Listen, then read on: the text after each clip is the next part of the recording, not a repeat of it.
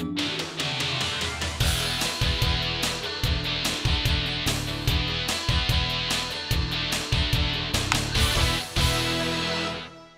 Angels and Dodgers have made it to the postseason. Will they make it to the Freeway Series? Time will tell. Hello and thanks for joining us. I'm Maria Serrao, and yes, it is time for postseason baseball for the Angels and the Dodgers. Also coming up a little later in the show, it's almost basketball season. That's right, the Lakers and Clippers are in training camp, and it was an exciting finish to the Indy Car season, and we're going to catch up with both drivers who were in contention. But first off, it was champagne flowing for the Angels and the Dodgers, and you might want to get your goggles out for this one.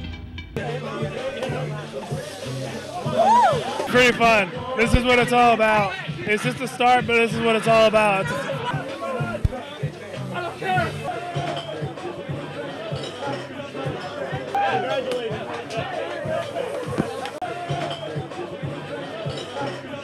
You keep working hard, you put things together, it's a blessing, it's very special. What was it like when you were watching the game after your game was over tonight? Oh gosh, I mean, just like we are now, we erupted when Texas tied it and then came back and won.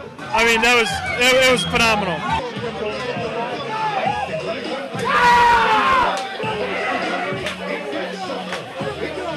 I'm having a blast.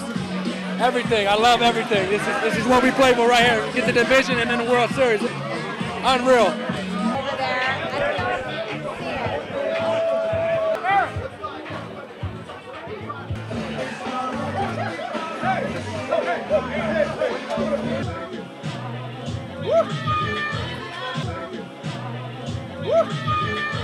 Newest guys. Oh yeah. Of course. Oh, yeah.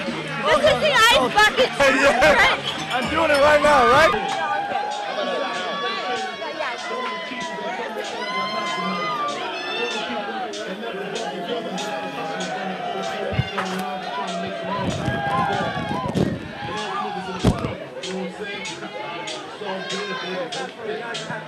We're in the Dodgers locker room, and you guys have just clinched the division. How are you feeling right now? I feel great. This is an unbelievable feeling. This is the reason I came over here was for celebrations like this, to play on such an awesome team with these guys. It's been an unbelievable year.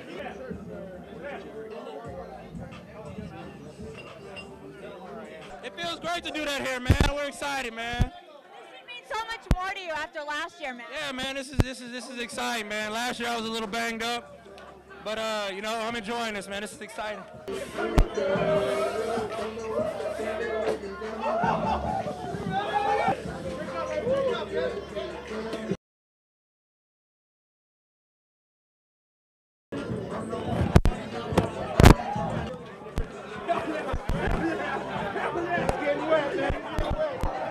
I'm just thank God for the opportunity.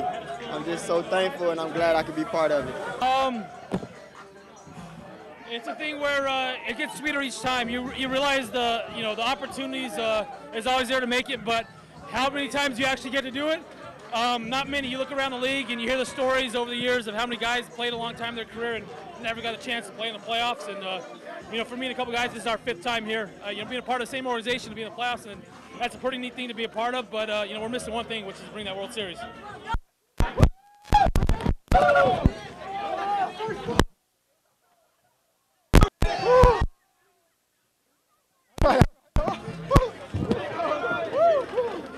I tell you what, it feels good. It feels good to do it at home, in front of the fans that supported us all year. It feels really good.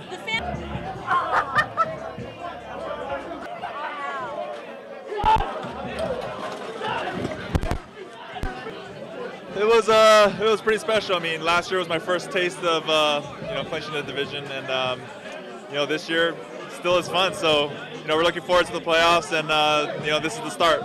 Especially being in front of your home crowd, especially playing your rival, and beating the Giants, it feels great.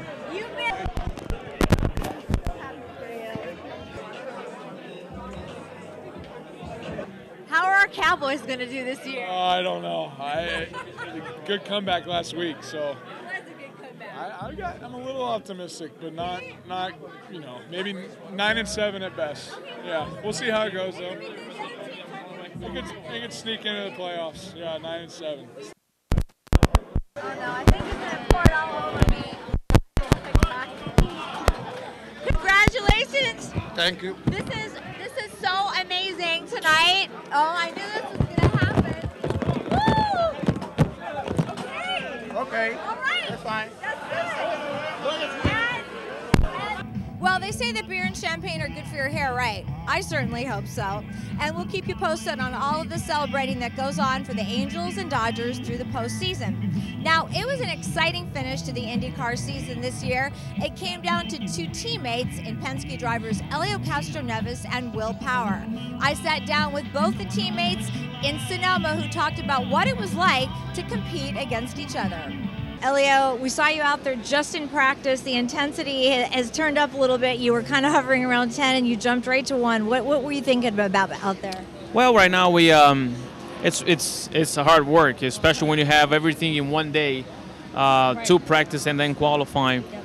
You got to be in a rush. Plus, we have autograph session and things becoming escalating in a way that you're like, man, this is you got to focus. And so far, the test that we had here a week and a half ago has been working really well, and we're looking forward to qualifying. What did you find a week and a half ago that's maybe going to help you for ultimately tomorrow and when you qualify today? Well, when you have a whole day, it's different than two practice of 45 minutes. Right. So when you have a whole day, lots of sets of tires to try, bits that it can change, and you understand what's going to do, it helps a lot. So we came here with the car very much in great shape. Now it's just about the weather, when the wind change, the temperature rise, all these little details that you got to worry most of it. But right now we continue working very hard. 2 more races here, and then of course in Fontana. You have been so successful for so long. How have you done it? I guess when you love what you do, you got to keep going. And I'm pursuing obviously this championship. Yes. And I want to win 4. I want to tie my record with Rick Mears as well. I mean, he's still here, give me great tips, and certainly the team is being awesome. And when the marriage is working, sky's the limit. It's a good deal, right? It's a good deal. Oh yeah, absolutely. You're not vying for a championship with just anyone. It's your Penske teammate. I mean, how crazy is that? Well, there is 2 things. The good news is the progress that we did. It's been fantastic. It's showing actually out there, and the team being very successful in some of the last 2 races. So it's great. Yep. The bad news is it's my teammate. Darn it, he also there. So, but it's great. It's a good problem to have for any team. Right. Because as I said, no matter what, hopefully in the end of the day, we'll do everything we can to bring Roger Penske his championship. There's no secrets because all of you're together all the time. Everybody knows what they're doing. So is it just what's going on when you're in the car alone that's going to make the difference? Yeah, between drivers and engineers. The engineer also know what the driver preference, right, and some of the tools that maybe he knows it's going to help here or there. So it's a combination of a lot of things. And but yes, normally the basic setup's very, very similar. We're wide open. And actually, we even talk to each other like, how's your car? How's your mine? So, like I said, one day is my day, other day is his day. Hopefully we have my day now. Well, definitely this is going to be, I think, the most exciting 2 weeks that we've ever seen in IndyCar racing. I can't even remember a finish like this. Yeah, it was super excited so far. Last year, between Scott Dixon and I, was different teams and they ended up getting. But now, with 100 points in the line, especially the last race of the season, it's not only between me and Will. I mean, looks good, but right. There's other people in there is mathematical chance, a good mathematical chance, a lot of other people. So that's why we want to make sure that we secure this as soon as possible. Well, including Juan Pablo, who just happens to be the 3rd teammate. It's exactly. I mean, and he's the most different one, special coming from a team which our competitor, and obviously he's been a great asset to the team and for us too. The information that he brought was incredible. And not only information, but he's a headache too. So in a good way, when I played that, because we knew that signing with Team Penske, he would be competitive from the get-go, and he's showing that. Well, no slowing down for Elio Castroneves. He'll qualify later, but right now he's the fastest guy in practice. We'll see if we can keep it going here and in Fontana, Elio. Thank you.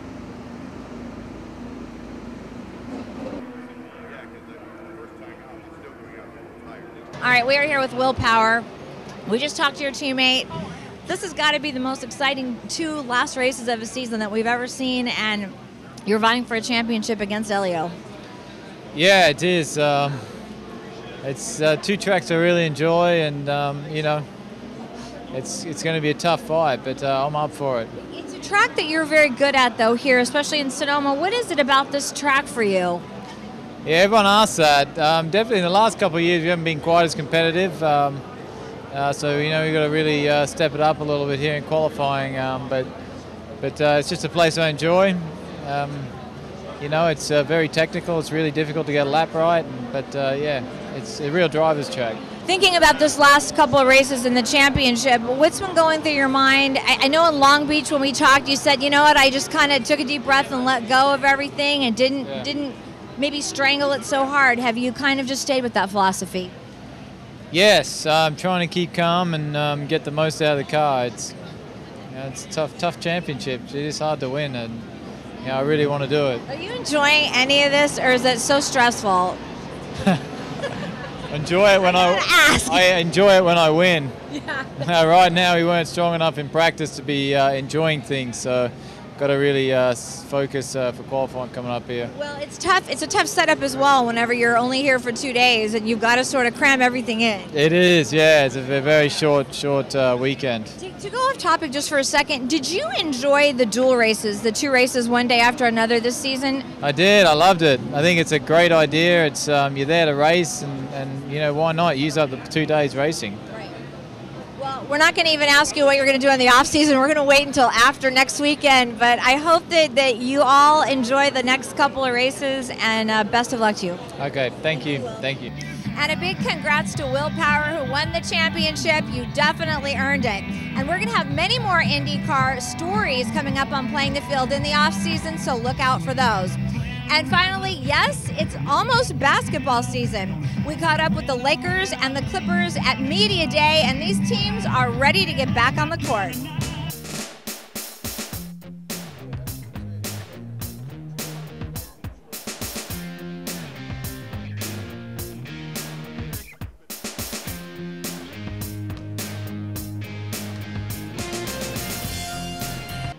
Well, new season, a few new players on your team. How excited are you to get back out there?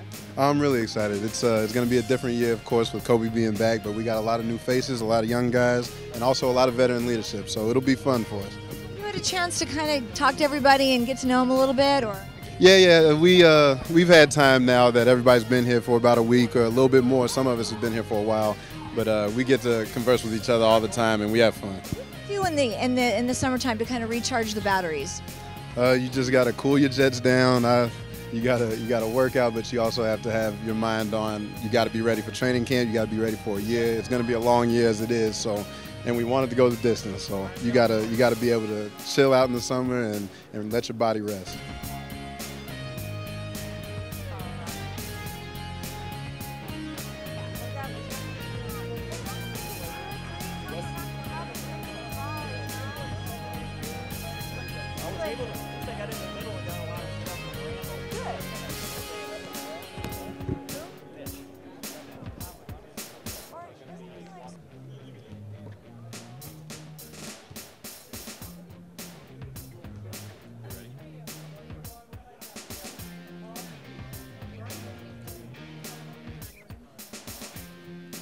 You have a few new players on your team this year. Have you had a chance to kind of sit down with everyone yet?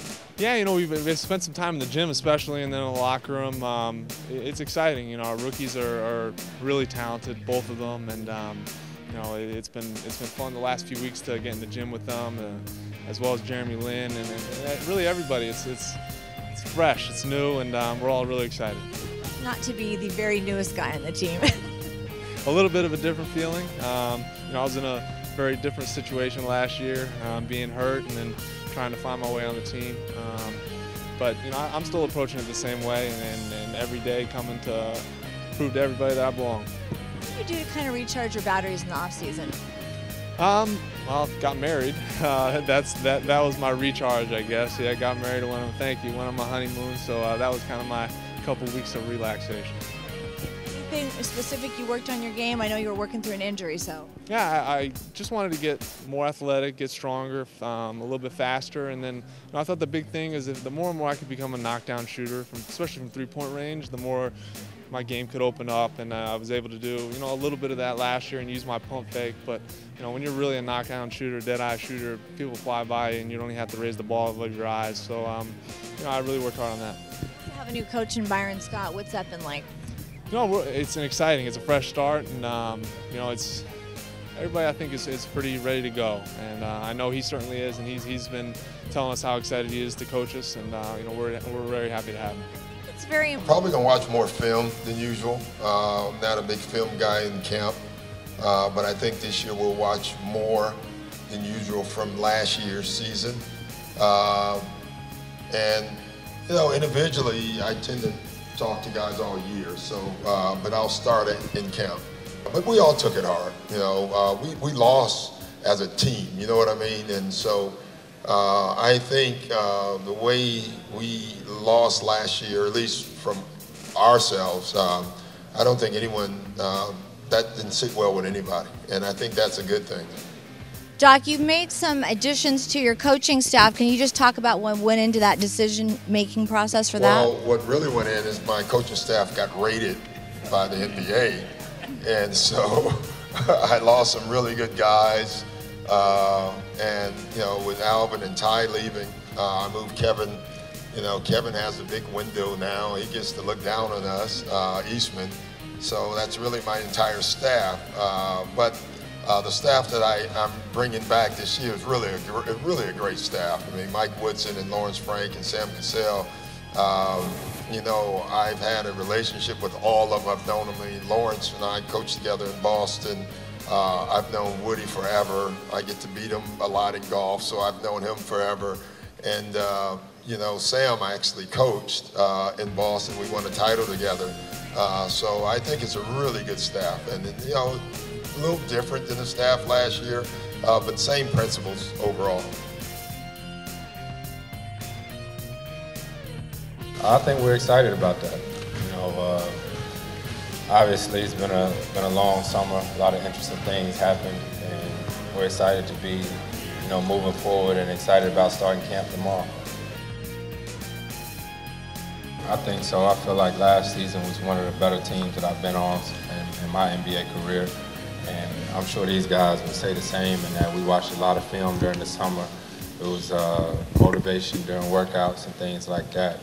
But with that being said, it's in the past. Obviously, we can learn from what happened last season, but it's all about moving forward.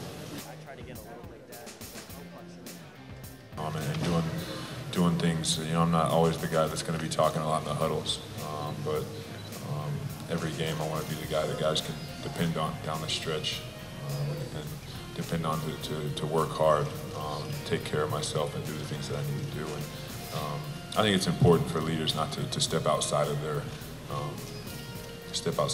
what they do and what they do well. You can lead in your own way, and you just have to be comfortable with it, because at the end of the day, it's not. I think that we've always been close. It doesn't take a situation for us as players and teammates to become closer if something controversial happens. We were as tight as we were today 3 years ago. So we're looking to just improve this year and move forward and be a championship basketball club. Last year was personally for me a tough season. To be hurt in the summer, hurt training camp, hurt the whole half of the season, and then kind of finally catch my groove after All-Star break. So I just sat back and took some time off and just refocused and rededicated myself to basketball as far as my body. I lost 20 pounds this summer, started eating right, yoga, everything I could possibly do to prevent all the stuff that happened last year. So right now, I weigh 210 pounds. I weighed 210 pounds since I was like 10th grade or 11th grade.